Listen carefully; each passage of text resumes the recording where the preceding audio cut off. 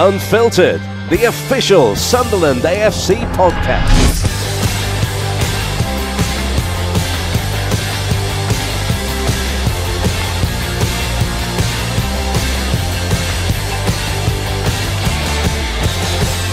Welcome along everyone to SAFC Unfiltered. Myself and Danny are back once again. It's been another, well, you can't call Sunderland Football Club boring, can you, Danny? No, certainly not. Came out the blue really, didn't it? I think in the middle of the transfer window, certainly coming towards the end of it. And chance to go top of the table. And it went wrong, didn't it, at the weekend? So unfortunately for Lee Johnson, he's lost his job and we're in the search for a new manager. Yeah, I'm sure a lot of fans like ourselves are wanting answers to a lot of questions. Of course, we want to know all about those new players as well as finding out why some of the existing players chose to leave the club and what proved to be quite a busy transfer window for Sunderland. Well, it was, yeah. Certainly a few ins and outs, wasn't there? KRISTJAAN SPEAKMAN and the team behind the scenes have been busy over the last couple of weeks. And as you say, right until the death there at the end of the transfer window closing. So interesting to see how we go now. I think we did need some fresh blood into the team to help the lads out who've done great so far this season.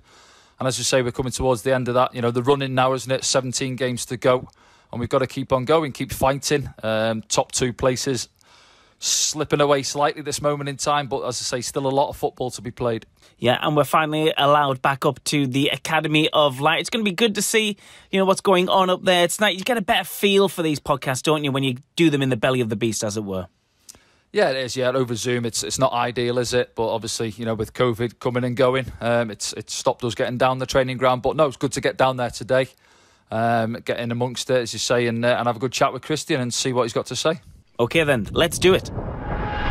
Welcome to SAFC Unfiltered. Sporting Director KRISTJAAN SPEAKMAN. How are you doing, KRISTJAAN? Really good, thanks, guys. Good afternoon to you both. Have you had any sleep over the last couple of days? Last couple of weeks, no. Unfortunately, sleep is something that's been in short supply of, but look, it's part of the job. It's an intense period of time, and obviously we've got to do our best for everyone involved with the club and the supporters to obviously make sure that the team's in the best place possible. So, it's also an exciting time, isn't it? Because, we've got lots of different things going on, so we're all good. Well, this podcast was scheduled about a week ago. Thanks for still doing it, because so much has happened in the last week. I guess if you're for not skirt around any issues, but on Saturday, Sunderland on the other end of possibly one of their worst results in history, were beaten 6-0 by Bolton Wanderers. Since then, the first team coach Lee Johnson has been relieved of his duties. Was that result the reason why Lee is not at the club anymore? No, I don't think we want to be looking at these types of decisions around singular results, although you're quite right to obviously state the sort of significance of it. Just with regard to obviously the podcast piece, I did intimate, I think in previous ones we've done that, we want to be discussing the matters in hand at the relevant times. It's all very well and good when they're really positive, conversations, if you like, and topics. There's obviously things that are going to be maybe more controversial that we need to discuss, so we don't want to skirt around them. And I always want to sort of front up the discussion around where we are, why it's happening, and give fans an insight into obviously what's going on with their football club. Yeah, so we appreciate that, and I'm sure the fans will appreciate that as well, KRISTJAAN. So Lee was relieved of his duties. I guess that came from the top? Yeah, we're constantly reviewing and evaluating all parts of the business, and obviously the first team's a real focus for us. We want the team to be in a position to get promoted at the end of the season. We want to see results with some consistency, and obviously when you get to a 6-0 away defeat, as we did in the manner the defeat is, obviously that's an additional topic on top of some of the other topics that are discussed at executive level, board level and ownership level. And I think it's the underlying inconsistency and it's probably the alignment to our philosophy, the way we want to play, which has probably caused most concern. We're in a really, really good position for promotion, and based on that, the decision was taken to obviously make a change to try to ensure that we can try to populate that top two and put ourselves in the best place getting up. I guess it's fine margins, KRISTJAAN, as well, isn't it? Because you pull up at Bolton at the weekend there at 3 o'clock, opportunity to go top of the table, and then 90 minutes later, as you say there, we're on the back of a bit of a hiding, and then we dropped down to third, I think, and then I guess you've seen that little gap starting to open up as well. The two teams above us, Wigan and Rotherham, games in hand. is it a case as well of maybe thinking we need to act fast? Well, we've got 17 games to come. Still a lot of games to play, obviously, but just maybe freshening it up, new ideas coming into the place, and obviously a new manager to come in and do that, I guess.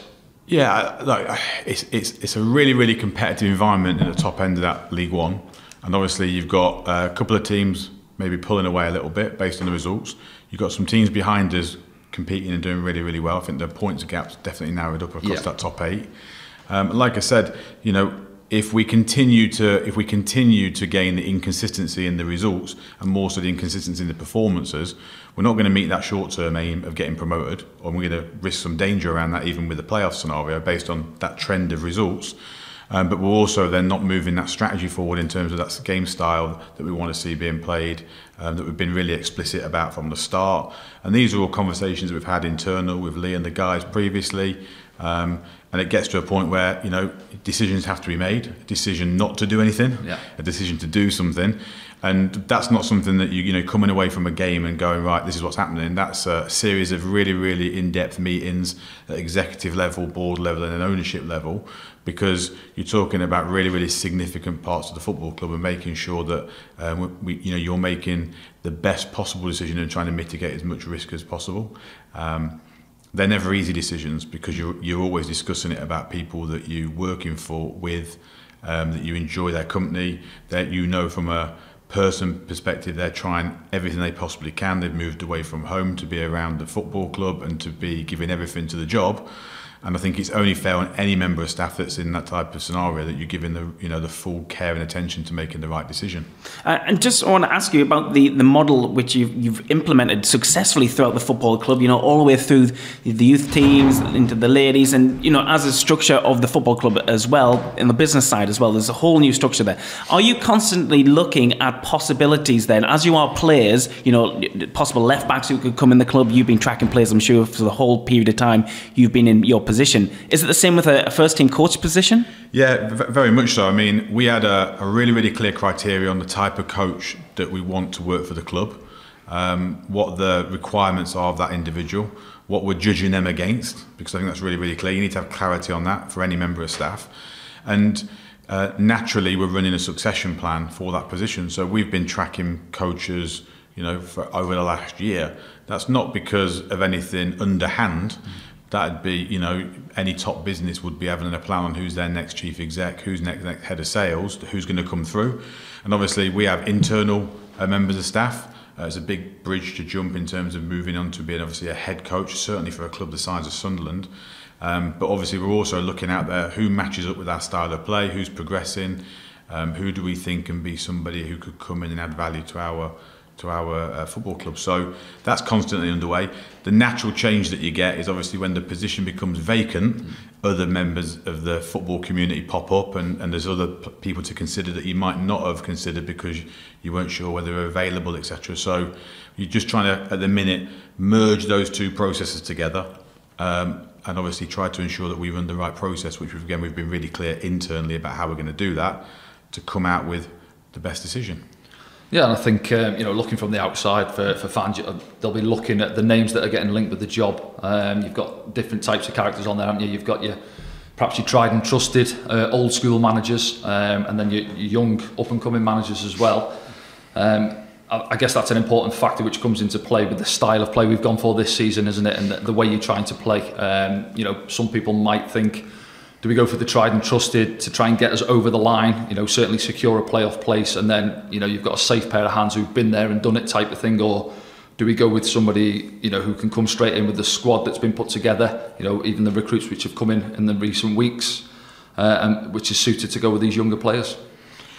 Yeah, I think we want to be really, really detailed and thorough in our sort of investigating the individuals, because I think, like, naturally we exist in a very media focused environment, and you know, and we get very generic terms of reference in terms of old school manager, young and up and coming.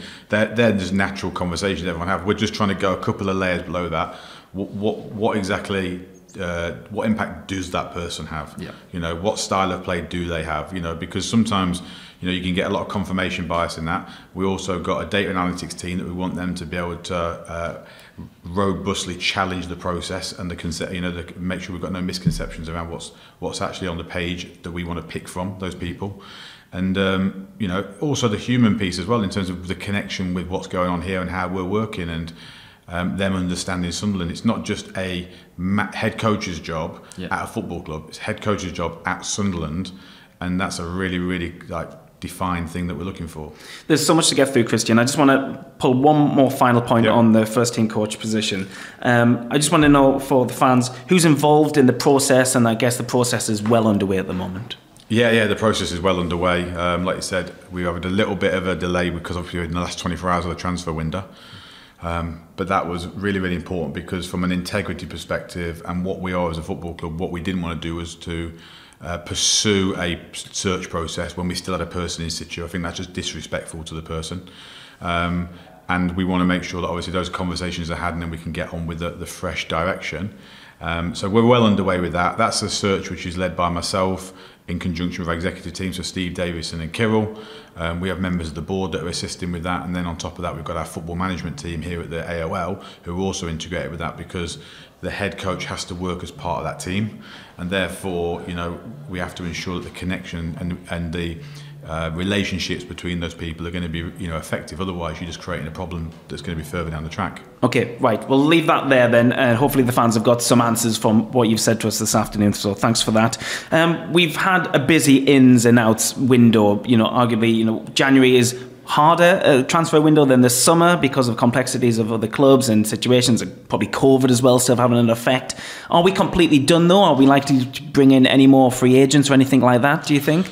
As I said last time, as soon as the transfer window finishes, you know, you're in the pursuit of always trying to improve the group, the squad, and we'll always look at that free agency market, because you always want to make sure that there's nothing that, you know, you might have missed or something that can add some additional value. So we're doing that now. We always have a sort of 3-4 day period where we run that. Ultimately, we're super pleased with where we got to at the end of January. It's probably one of the most difficult Januaries I've experienced in recent years, especially with the issues around COVID, squads obviously needing to be maintained at different, you know, Championship and Premier League level because of obviously the rules and regulations about fulfilling fixtures. I think everyone's recognised that just put a huge delay on it.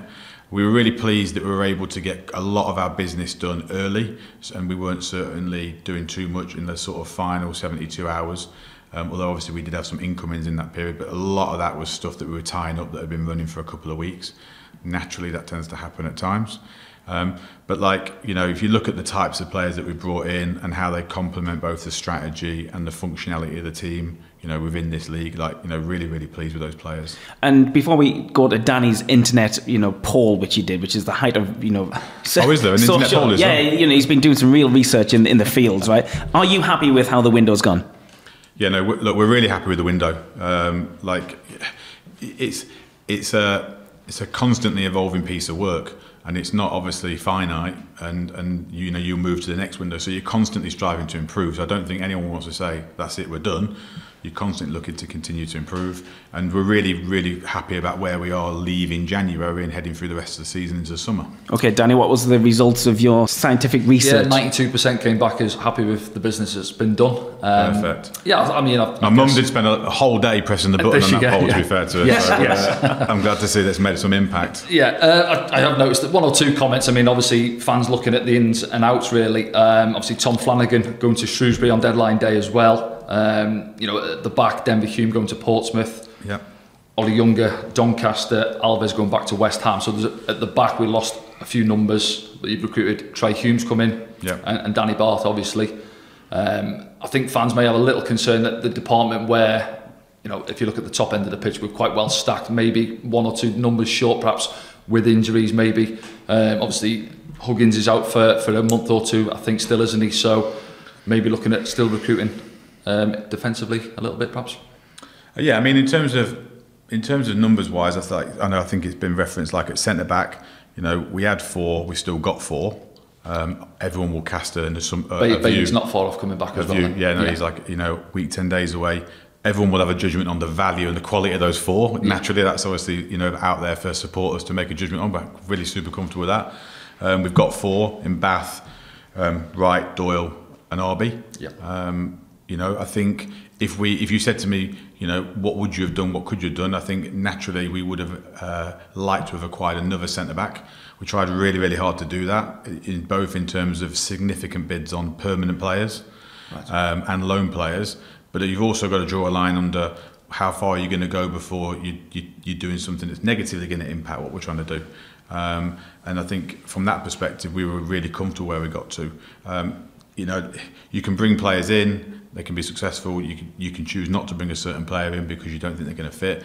The guys, myself and the recruitment department tried really, really hard to try to identify and find another one. But it wasn't to be. That player didn't exist in the end within obviously what we wanted the scope of that player to be. And obviously on deadline day there were one or two that did come in. Jay Matete, what can you tell us about him coming in from Fleetwood?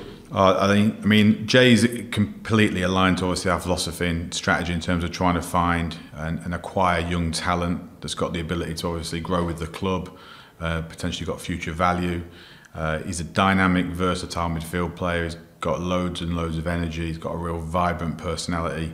He can carry, retain and keep the ball. He can play forward. He's an aggressive player in that middle third. I think he's something that someone's going to really complement the team, the existing players that's in the team, and also be able to be part of that longer term view, without necessarily it's not a negative on the short term, because you've got someone who's a League One player who's playing at this level, understands exactly what's going on and can come and hit the ground running. As you've alluded to before, 17 games to go, he can have a massive impact on our season. There's a lot of footballing minds as well saying that the Jay Matete deal is, arguably the signing of the window for Sunderland, because a lot of clubs were looking at him. Is that true? Yeah, I said to the guys this morning, I felt for Jay a little bit, because he ended up getting the deal done on deadline day and it got quite late towards the end for no real sinister reason at all, to be fair. And obviously we had another signing that night. Did we? We'll come on to that, don't worry. We had another signing that night as well. So it didn't overshadow Jay, I think, but obviously just took a little bit of the spotlight off it. Jay was someone who's well coveted from the Championship and the Premier League. And I think that's where, at the minute, that's the value and the power of Sunderland, which is that we're tracking and monitoring these players and we're ready to go. You've got ownership that are happy to spend the money. You're talking significant values. I think if you looked at our transfer fees we spent on those players in this window, I don't think anyone will have spent more money than us on those players, certainly in terms of transfer values, and certainly transfer values. And when you start looking at transfer values and salaries, so it's a huge investment. And the rest of the market, unfortunately, wasn't able to move on some players. So I know, for example, there's lots of teams, because we spoke to them, so it's like, really disappointed we couldn't get him, but we couldn't move because of this financial reason or this or that. And then obviously we were able to go and get that deal done really, really quickly in the end and acquire the player. And that's where I think that's going to be a huge bonus for us moving forward, that we're able to operate quickly and efficiently like that. He'll be a huge success for us, I have no doubt about that. He's a great kid. He's absolutely buzzing to be at Sunderland.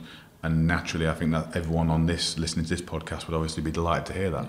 I think it looks like you're backing him as well, the length of the contract you've given him as well coming in. 20-year-old, as you say, he's fit and ready, been playing, hasn't he, this year? So yeah, straight in at the weekend. You've also recruited Patrick Roberts from Manchester City and Jack Clark coming in on loan from Spurs. We saw a little bit of them against Bolton. They look like they like getting on the ball. Yeah, again, completely aligned to our playing philosophy. Got some real tactical flexibility. Jack can play. He can play in either of the 2-10s positions. He can play wide, and he can also play 9, which was the attracting thing for Jack. Can take the ball to feet, can run in behind, and can be really, really expansive in that as well. I think a lot of fans won't have seen him play a lot of 9, because he tended to play that in some behind closed doors games and some 23s fixtures. But that's the depth of our recruitment. We're looking right down to try to find the little nuances that we can maybe get a competitive advantage on. So he can play those positions.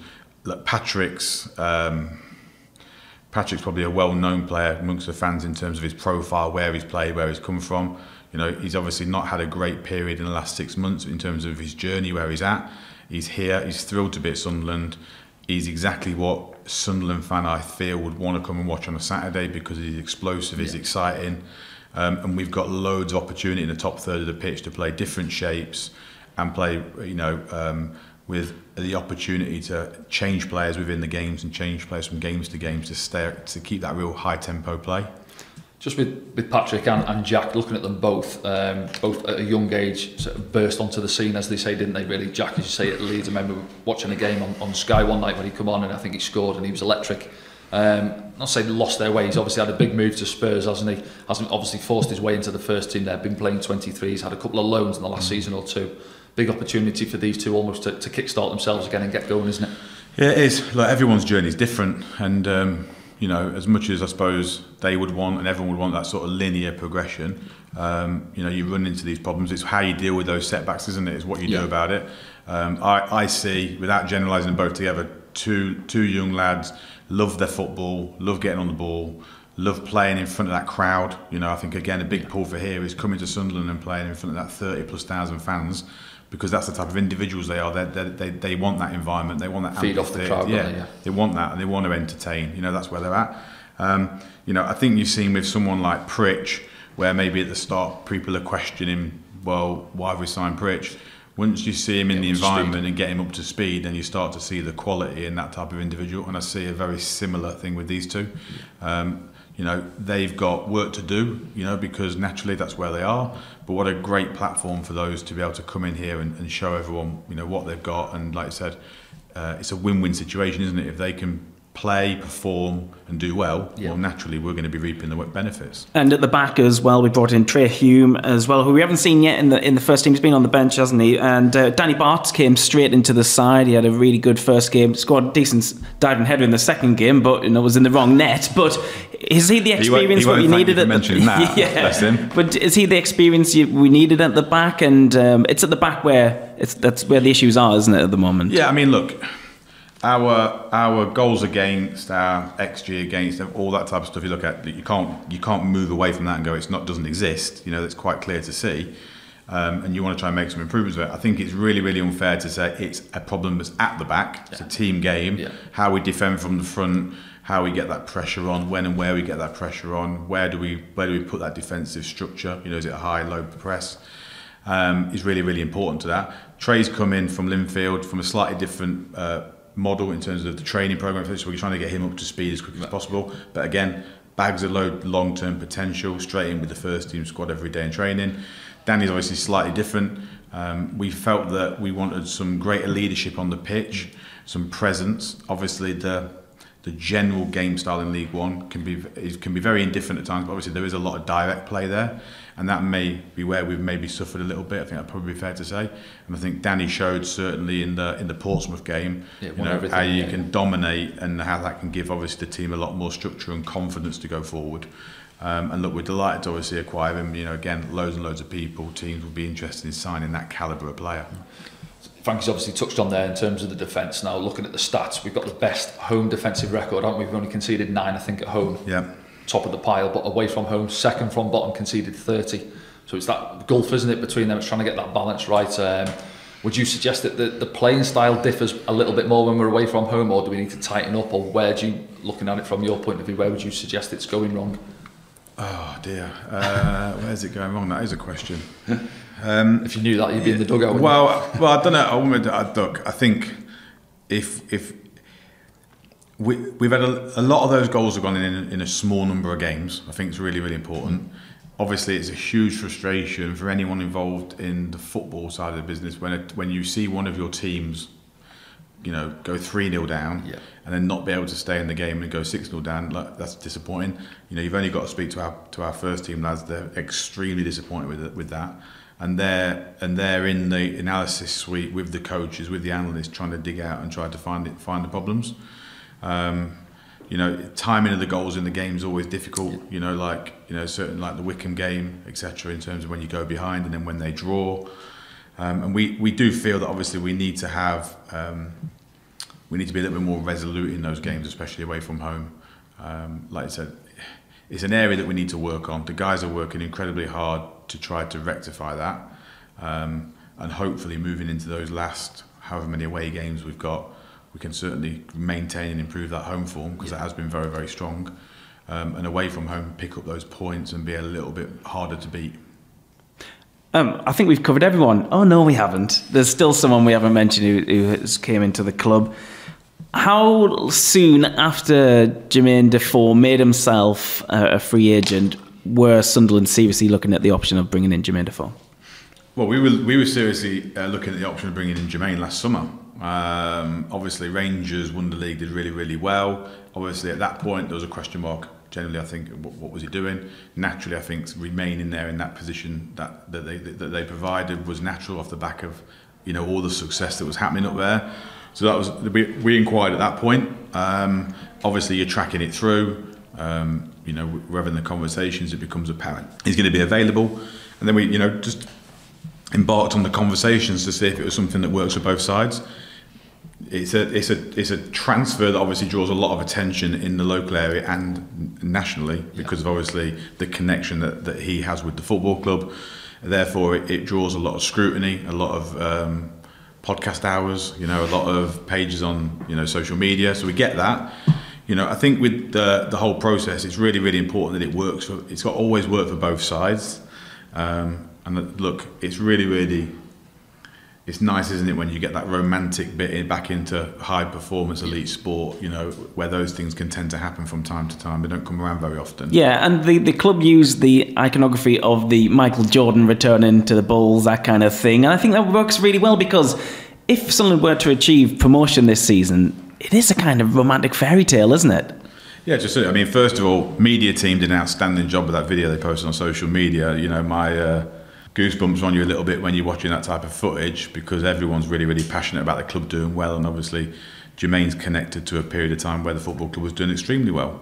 I think, like, you got to praise him for his ability to keep himself in the condition that he's kept himself in, and at his age be a viable, you know, player for the team. How dedicated is he? Incredibly. I mean, like, you know, over the last month I spoke to him 4 or 5 times. You know, there's the whole piece around, you know, player coaches, you know, he's here to play. Yeah. Like, let's not beat around the bush with that. So that's his main role, coming in to score goals and solely focus on, and then maybe doing a little bit of coaching. You've got to get in the team and everything else. Now, naturally, when you're recruiting any individual, you're looking at what the benefits of bringing that person in. You know, we referenced Danny Bath, and you know, you've only got to see Danny around the building to understand that he's offering more than just being on the grass, and we knew that. Yeah. But then when I'm out on training field this morning watching training, and I'm seeing a young under-18 player, you know, in a little passing session on the side with Jermaine Defoe, you know, players that take that extra interest in those young players completely aligned to our strategy. You know, players that understand around high performance, what attitudes you need to have to try to win and grind results out and get promoted. He has all that. So there's lots of other intangibles, if you like, that come with Jermaine. Yeah, and some of those other intangibles are ticket sales, ultimately. I heard the club shop temporarily ran out of some of the letters which they need to put on shirts as well this week. I mean, there's a buzz around the club again because of him. Yeah, I mean, that's obviously great. And I think, you know, the individuals hanging around that sort of training ground on deadline day make it exciting. And, like, you know, I was having this conversation with Killwood, you know, afterwards, that, you know, that's what you want. You want it to be you want enjoyment out of it. The staff want enjoyment out of it. There was a buzz in the training ground when we knew it was sort of sorted a couple of days before, but then when you know he's coming to the training ground, everyone's sort of like really hyped about it. That's what you want it to be, don't you? You know, I don't think we want to shy away from romance, you know, legacy, impact. They're the things we should be promoting. With Jermaine coming in, obviously he was done. It was near enough on deadline day alongside Jay Matete. Obviously, Jermaine was out of contract, though, so he was a free agent. Yeah. Didn't have to sign. Did you try and tie it in along with Jay's at the same time, thinking it was going to be quieter outside if people got word that Jermaine was out and about around Sunderland in the area? So trying to creep him in the dark and get it done on the quiet, but obviously it got out. Well, first of all, I don't think anything gets done on the quiet in Sunderland because that's it, and that's one of the nice things about it, isn't it? Because it is so important to the city and the community. So I think them things, you've just got to enjoy all those things rather than be negative. It was just timing, I think. I mean, the conversation rumbled on for a couple of weeks. Because it was interest, and then a lot of the fans were saying, "What's happening? Why is it taking so long? If he's coming, was he weighing up his options as well? I suppose he has to, doesn't it? Well, I'm sure he would. I mean, like, you know, I didn't get into the level of conversation in terms of that's none of my business. But for him, it was, this was what we're trying to do. This is our story. This is where we want the club to go. This is where we think you can add value. You know, do you want to do it? Do you still want to play? It's clear from day one, I want to play. And I mean, that motivation at that age to want to keep playing, you know, you're talking about these top people in world sport who can just keep wanting to have that competitiveness to get on the pitch and play. And then I think it was just fate probably more than anything, you know, in terms of how the conversation picked up, and then it was like, okay, we're getting it done, and then you don't then want to go, well, I'll tell you what, we'll leave it 4 days, you know what I mean? Like, and then on transfer deadline day, obviously, you know, that in the end it was, look, we need to get it out there, because I think, you know, it provided a little bit of excitement on the day.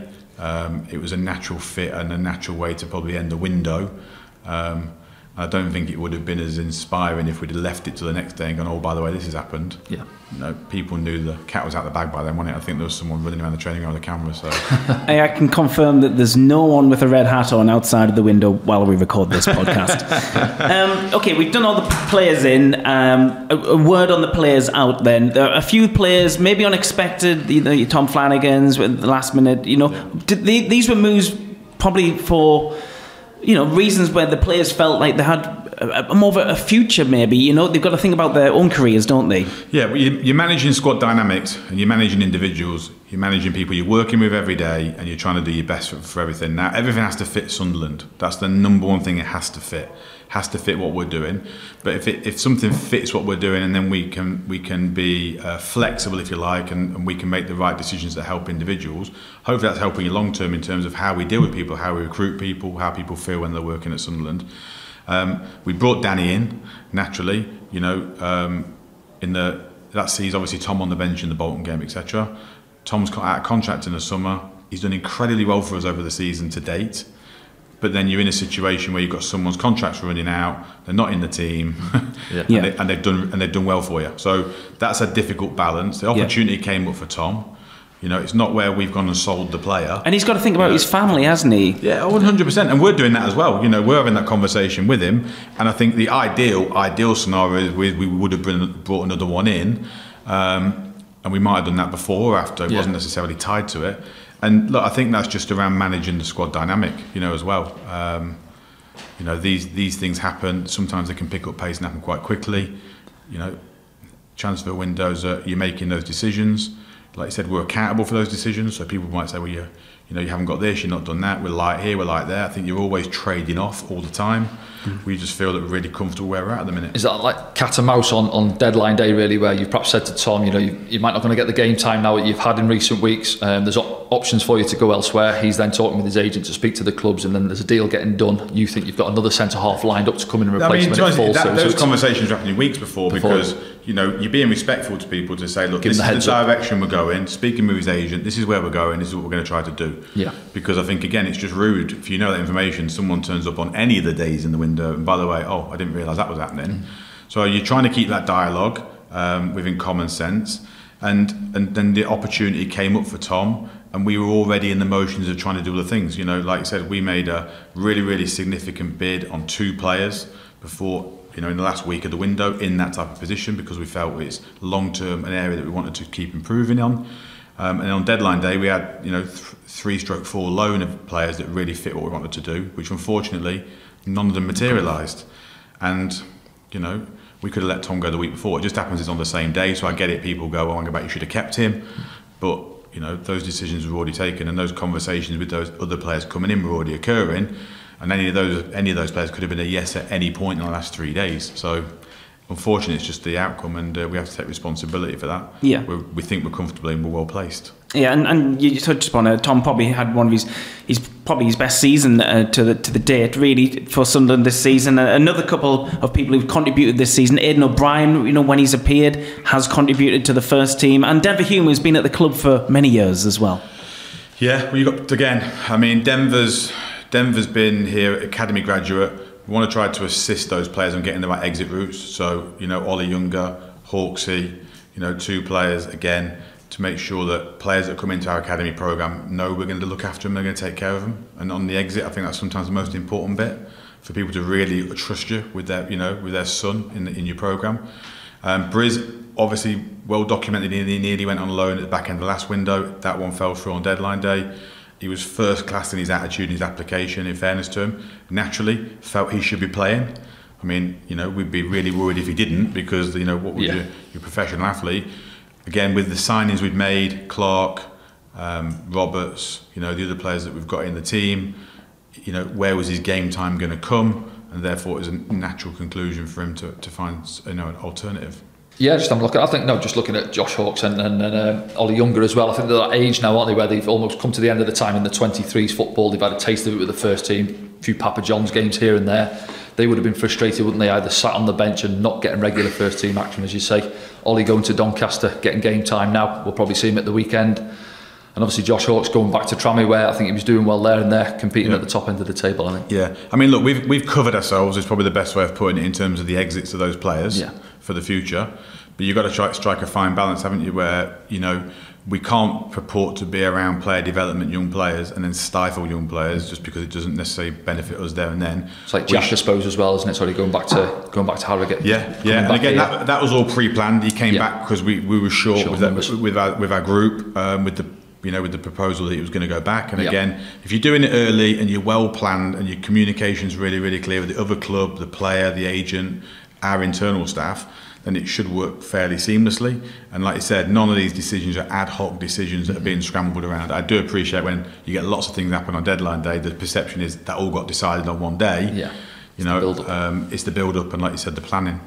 How was the development then of the youth teams around the football club, the under-23s and below, and a word as well on the ladies team, if you don't mind? Yeah, so the ladies team continuing to progress with that project. Obviously, we just got off the ground in the summer. Obviously, results have been difficult in that league. The team structures changed a little bit within the window for them, where we lost a couple, promoted a couple of young players up into the group, which again is as per our sort of strategy. They had obviously incredible game against my old team Birmingham at St Andrews in the Cup, narrowly missed out, which obviously shows the potential in the group. Naturally, at that level, with the squad that we've got, it's tough. But I think that's a tough period we need to get through, and then we can obviously build from there. And obviously Alex is doing a great job with Mel to do that. It's a very, very competitive league, and considering the manner we which got up and everything else we've covered previously on the podcast, pleased with the progress everyone's making on and off the pitch. Probably don't deserve some of the results that have occurred, but these things happen. Competitive arena. Okay, and how's the academy progressing then at the moment? The academy's continued to progress. We're doing really, really pleased with the changes that Stuart's made with Lewis in terms of the coaching structure. It's been well documented. We've had quite a lot of vacancies in there. So what the guys have done is they've come up with a real clear plan. They've interviewed external, internal, got the right people in to do the right jobs.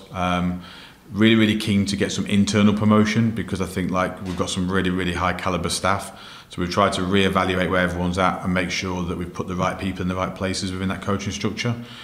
Obviously, further to that is obviously implementing this playing model that we're looking for.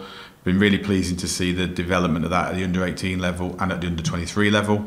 23s have been doing really, really well with that piece of work over the recent games. I'm sure any of the supporters who've been to watch those matches have seen that. And I suppose that's probably where, at the minute, you've got Mike and Proc working with the first team and covering that on an interim basis. You've got a natural slide of them just doing what they normally do with technically with a different team. Yep. Obviously, the stakes are a bit higher naturally, and everything to do with that. But they're really, really clear and competent, have been able to understand what we're trying to get out of the team. And obviously they're in the building around the first team every day, so it's a natural thing where they've already got affinity and relationships with existing players. So we don't see that as an issue. And like you said, we're really proud of the calibre of the people we've got in the business. Good. Okay, now I guess that brings us on to the weekend's fixture then. Are the fans likely to see some of the new signings? Mr. Defoe will be at the top of that list. Well, like anyone that's come through the door here, and anyone in the building, they all want to be in the squad. We haven't brought Jermaine in or Jay or any of the other guys, not to play. But it'll be a case of, who's fit and ready, what's the team, what's the shape, what do we want the changes to be. But I think, there'll be a high likelihood of seeing Jermaine in that squad on Saturday. Yeah, I'd imagine. I think he's only played a few minutes this season, hasn't he, for Rangers up there. But as you say, he's a fit lad. He looks like he looks after himself. And I think just adrenaline alone will get him through, whether he gets 20 minutes, 10 minutes or whatever towards the end of the game. He's a sensible guy and he understands his body. That's why he's where he is at 39. That's the difference between me and him. I'm 42 and looks like there's 20 years between us. But we've got to manage that. What we don't want it to become, obviously, is he plays Saturday and he's out for 3 months because that would just defeat the whole purpose. So the medical performance staff are working with him. Like I said, hopefully we can get him into the squad as quick as possible. You know, I think there's obviously a really, really nice buzz around him and the other guys and the team in general. And like you said, at the minute, there's a little bit of a negativity, coach change, etc. But the best way that we can do that is to do our jobs properly, and hopefully the fans can pile into SOL on Saturday and we can get 35 plus, maybe 40,000. If that's anticipating seeing the team win or seeing maybe Jermaine in the squad, then brilliant. Let's see everyone down there. I think it's a good job for Procky and Doddsy taking over. Looking at the squad, I was having a look this morning, just thinking of me starting 11, especially in the forward areas, trying to keep these lads happy. Good competition for places. Yeah, we want some competition for places. Obviously, the 17 games that we've got left happen in a really short space of time as well. So you want to be able to move and keep them fresh. Like, you know, I've been out on the training pitch this morning watching training. We've got an incredibly talented group of people on that pitch. You know, there is a real nice feeling around the group, and there's some real high quality play. Like I alluded to at the start, if we can improve the sort of level of play that we're looking for, we can remove some of that inconsistency and we can get the results. You know, our objective still remains to get in the top 2, and no one at this football club should be looking at anything other than that. And like I said, we'll see where we get to when we get to the 1st of May. But like I said, you know, we'll be relentless in our pursuit of that. Christian, thanks so much. Good luck with the recruitment of the first team coach. Thank you, guys. Appreciate Cheers, Christian. it. Thank you. So that was Sporting Director KRISTJAAN SPEAKMAN speaking to us here for what I think it's the 4th time he's been on SAFC Unfiltered. But as he said at the beginning, he promised he would give us regular updates, and he did, and he gave us a lot of answers, I feel. Yeah, I thought again he was fairly open, wasn't he? You know, we fired a few questions in which, you know, had to be answered in a way, didn't they, with the head coach leaving his position, and the search goes on for a replacement. As we said before the pod started, you know, signings coming and going as well over the last couple of weeks, so it's been busy behind the scenes. So yeah, back to the football pitch now at the weekend, a game against Doncaster Rovers to look forward to, and hopefully we get back on track. Yeah, we've heard stories of fans buying tickets for other fans, and, you know, charity campaigns taking place around this fixture as well. We're going to see a lot of those new faces. It's going to be quite the occasion on Saturday, isn't it? Well, it is, yeah. You know, the new signings coming in, and obviously Jermaine coming back to the club as well. We weren't sure whether it was going to happen. His name was linked early on in the window opening with him leaving Rangers, and it was dragging out, wasn't it? So it wasn't looking likely it was going to happen, but it did. He's in there now. The whole place has had a lift, I feel. And yeah, I think, as you said there, it's going to be a few more people into the Stadium of Light at the weekend. Good crowd in there. Let's hope they give him something to shout about. And one good thing about recording at the Academy of Light means we get to maybe put a few requests in for some more big names here on SAFC Unfiltered. We'll be back very soon with one of those big names. So please do subscribe to us here on SAFC Unfiltered on all of your usual platforms where you find your podcasts. We'll see you next time.